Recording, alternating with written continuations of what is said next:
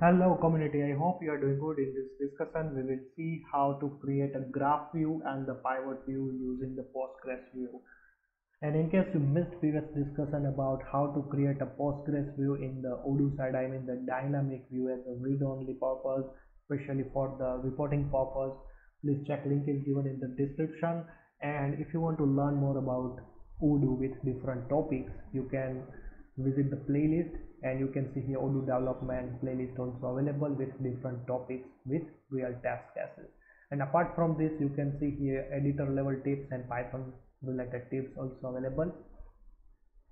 If you need any support related Odoo, you can visit the about page. In the about page, you can send your query to this email address.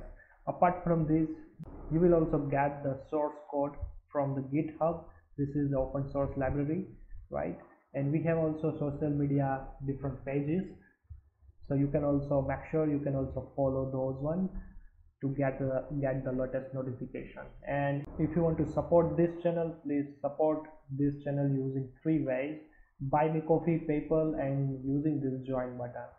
So let's back to our main topic, like how to create a pivot view or the chart view using the Postgres view.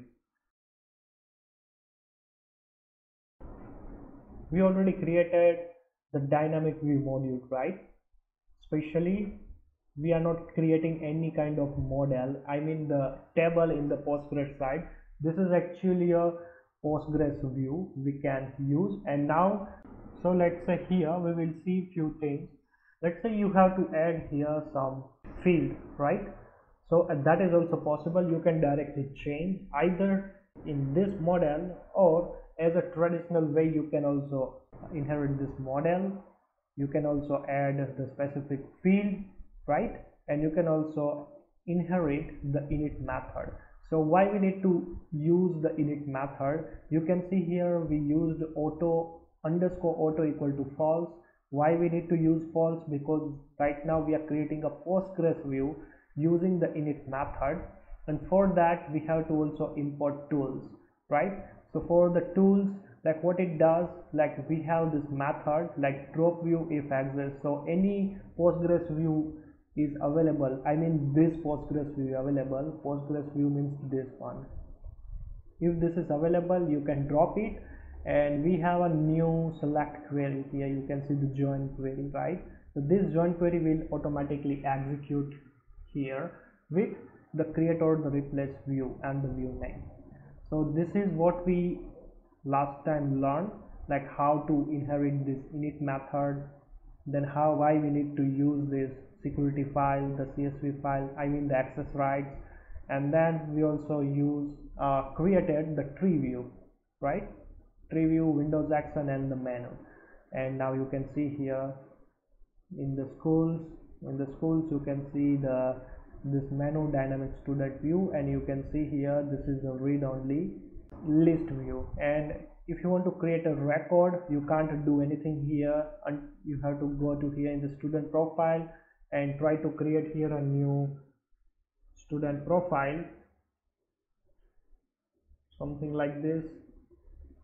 And if you are going to again in schools, dynamic school, you can see total 8 record is available now. This is the last record, you can see here this one, the demo school, right? And the student name is Sunny Leon. So this is the dynamic view, and you can also combine multiple models here based on your requirement. You can also add. If you still don't know how to do this one, right, and you need more information, so you can visit this add-ons like this add-ons, and you can just search this init method and you will get a lot of examples, the real examples here. And now today we will see some real test cases. Let's say I want to change something in this model, right? So let's say I want to add here a new field which is exists in the table, either in the student table or the school profile. So let's say here in the school profile, so let's say here, yeah, so here I want to add this student underscore sequence field, right? So simple, I will copy this field and I will paste here, right? And I can use here the meaningful field name, right? And then after simple, I will go to here in this query, the row query, and I will try to use like std dot student underscore seq as student underscore seq. If your field, I mean this field, this model field and this model field is the same name, right? The same name, then that is fine. You don't need to apply here as a alias name, this one. If you don't use, that is fine also. We will save like this, and then after we will try to upgrade the module. So let's say whatever you change here in the init file, simple, any small changes also, like let's say you want to change something as an alias name, or you want to upgrade or update your query, right? So you must have to upgrade the module, so it will automatically drop the existing view and recreate the view. Alright, so that is compulsory, otherwise it won't be work. So let's say I will try to upgrade this module like this, -u and the model name. Still, if you don't know how to start, restart or debug automated, please check the editor level tips. Over there I will briefly explain how to configure this Odoo with the PyCharm. And I'm trying to upgrade the module here. I'm going to in the front end side up, so here we have to also add a new field, which is seq, this one and this one, plus I will see here the run map, the log files.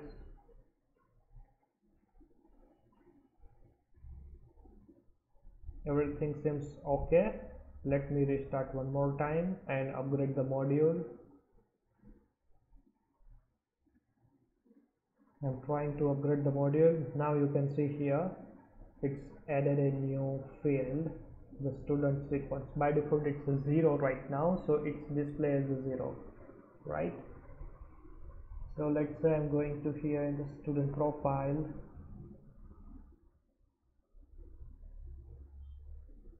and let me add like this, right? And again I'm going to school profile, in dynamic school, and now you can see the student sequence automatically change, right?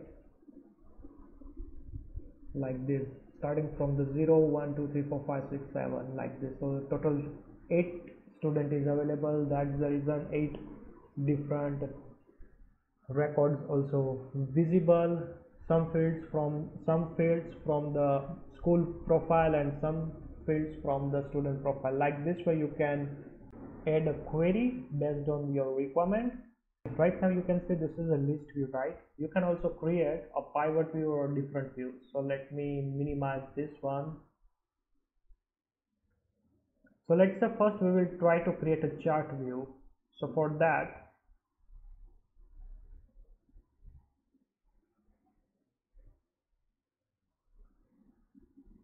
so this is the graph view, and this graph view we can copy and we can paste here.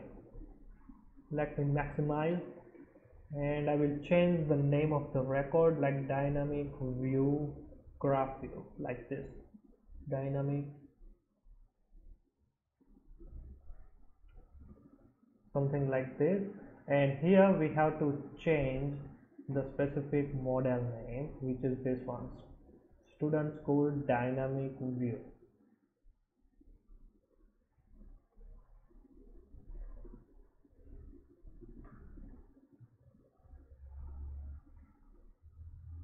Let me remove all extra attributes. So here I will use the specific name, the field name, school name. Then after, we are not using the date field. Of course we are using here the student fees, right? So student fees, and we can add in the measures by default. So this is our graph view, and you can add this graph view in this mod in the Windows action, and simple you can try to upgrade the module.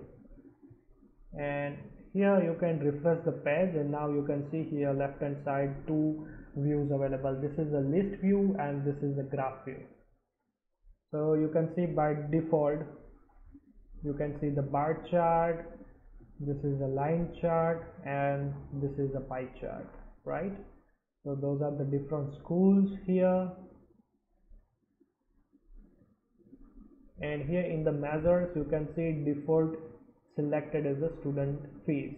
You can also add a student sequence as well as the total number of records, right? So that's up to you, like based on the which measures you want to by default select and which view, the which bar you want to display by default. That is also possible. Already explained this bar chart, so I'm not explaining one more time here. So this is the example, like the Postgres view, I mean the dynamic view you can add in the Odoo with different views, right? So right now I will remove this tree view because we don't need a tree view here, and we are trying to create one more pivot view here, right? So for that, like, let me copy this one, and I'm trying to add a small record here like this, and I will make sure, like, I will add here change the ID like dynamic view dot view, forgot here underscore, and simple, like we have to remove this one, copy this one, the model name, and paste here. Now the student fees we have to replace here, plus we can display the school name. Let me delete this that field, plus here we can add, like, let's say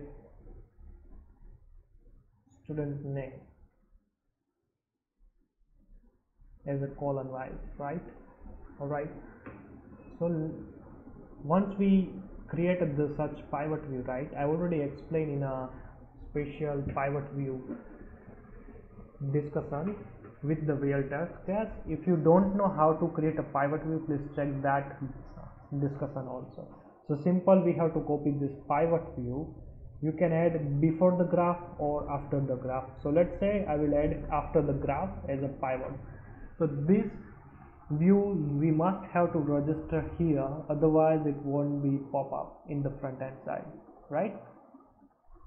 I will re-upgrade the module. I'm going to front end side and trying to refresh the page.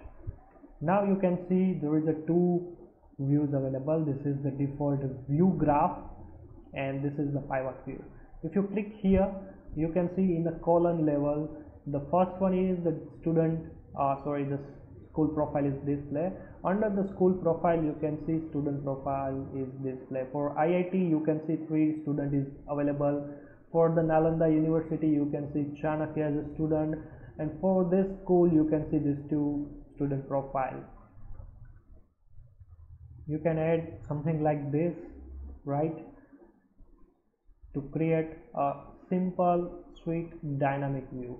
And I'm giving you one more reference. You can see the cells right here. If you click to reporting and the cells, so this is a Postgres view here like this, right? So don't confuse here, this is not a model.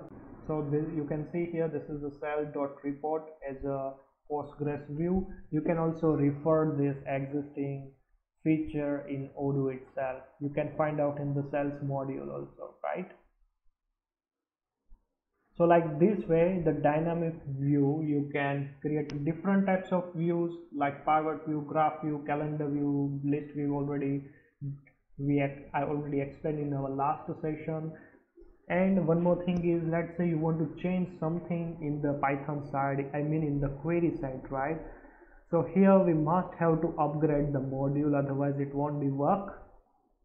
So it won't be execute the latest query. And you can also inherit this one, the model.